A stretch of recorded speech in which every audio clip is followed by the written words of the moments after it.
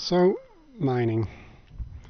Normally, especially on the Terran planet, what people do is build some sort of aircraft, a bunch of thrusters, a bunch of drill heads, fly around and ram into the soil. But that costs a lot of energy. Pistons are far more efficient that way, and this is the basic rig you normally get. A bunch of pistons up, that way allows you to put a lot more pistons down once you extend these. Lateral pistons so you can extend maybe even a rotor so you could spin it around and find the spot you want to mine a bigger area. And this works really quite well. It is very efficient on parts and does what you need. Probably have more than enough materials once you get it started. But it's kind of boring. I don't honestly like it too much. It seems, I don't know, very spindly, and I just don't like it. So, despite its advantages of being very, very efficient, I prefer something more complicated. So off you can see in the distance, that's my my new rig. It's crazy.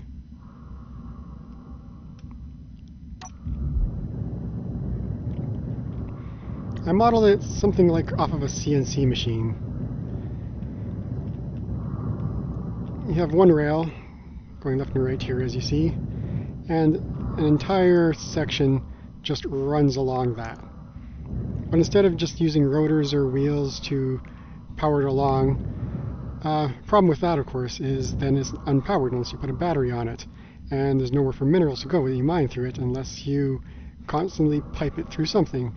And that's what I've actually done. From the upper part of the rig, I have a big pipeline going here, right to the pistons, heads onto a pipeline leading to my containers.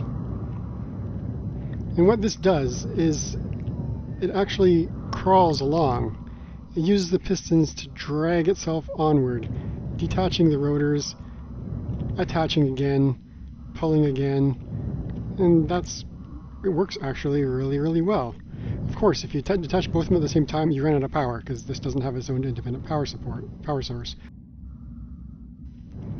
So what you do is, once you have it brought inwards, detach one, reach, attach, detach the other, reach, attach, pull forward again, and that moves it along. The top section here works very similarly. It just attaches, reaches, or pulls itself along, detaches, reaches again, and so on. And even further, the drill rig itself, the actual drill rig, not just the carriage, works exactly the same way. I was trying to solve the problem of expanding drill rigs. You see, with the old system, once you reach the maximum extent, that's all there is. You can't easily expand it. What you have to do is grind off your drill heads, attach more pipe or more pistons, then build those again. That kind of sucks. I would rather just having it be able to build on one end only and just constantly moving it down. Now normally you don't have to drill very deeply, and even here I'm not going very deep. The iron is only a few levels deep. Not that bad. Other minerals, yeah, they're deeper, and you can just plan for that by building a big enough piston rig. But again, I just went a little crazy here. Over-engineered and a little scary, but it works. And I use the same principle. I have this long-ass pipeline here, and a couple arms. I didn't use rotors this time. Rotors cause things to explode. The reason being is that a rotor with a rotor head attached is more than one block in size. It's just a little bit bigger. So you can adjust your rotor length there, but it's not exact. It causes things to snap together, and Space Engineers being the game that it is, things explode. You don't want that. So instead I ended up using hinges. Hinges are exactly one block in size, no bigger, no smaller. Well, at least along the relevant axis. And the snapping is minimal, if there at all. And while my previous attempt with the rotors caused the thing to explode very violently, very depressingly, thank you for quick saving, or for saving and loading, this is perfectly stable. And as you can see, what I do is I just detach one side, lift or lower, the other side, one side goes down, the other side goes up, attach again, and then continue on.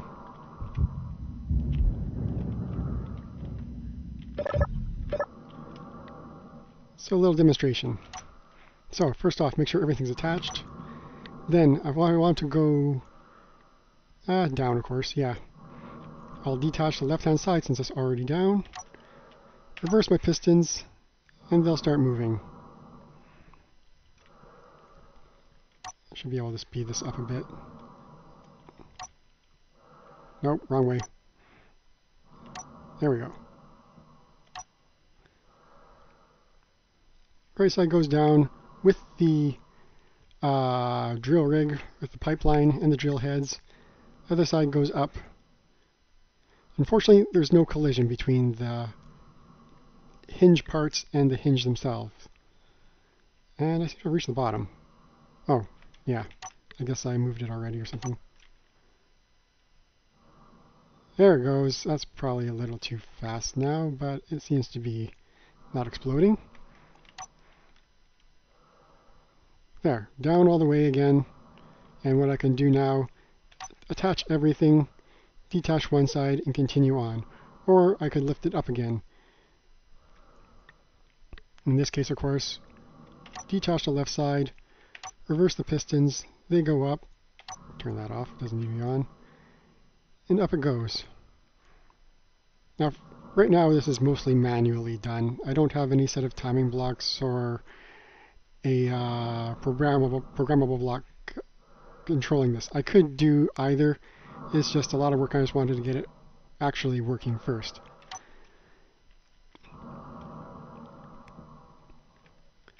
But if we go to this, the carriage, the upper part of the carriage at least, which the rig is actually attached to, this works similarly.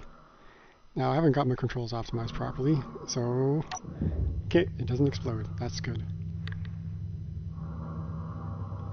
Yeah, the pistons call it to roll, and the wheels are there mainly to take any of the load in case the pistons joints decide to bend at all. So far, it's not exploding, so I'm very happy.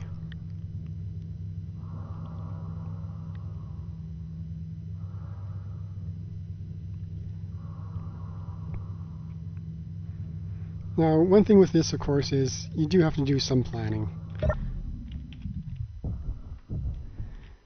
I set this up to be at the extent of this mineral patch, marked, of course, by the discoloration in the soil. And it's not terribly expandable laterally like that. I can't really do anything to make it any bigger,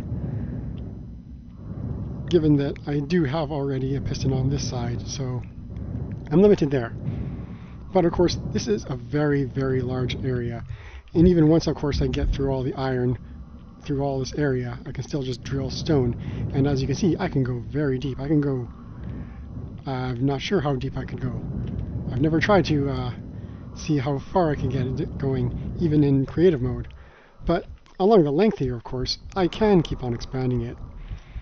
I just have to build, of course, more rotor heads along the way here, or I could even just delete ones further back to save on materials. But I'm getting a lot of materials, of course, through all this mining. And just build the rails further and further and further as far as I want.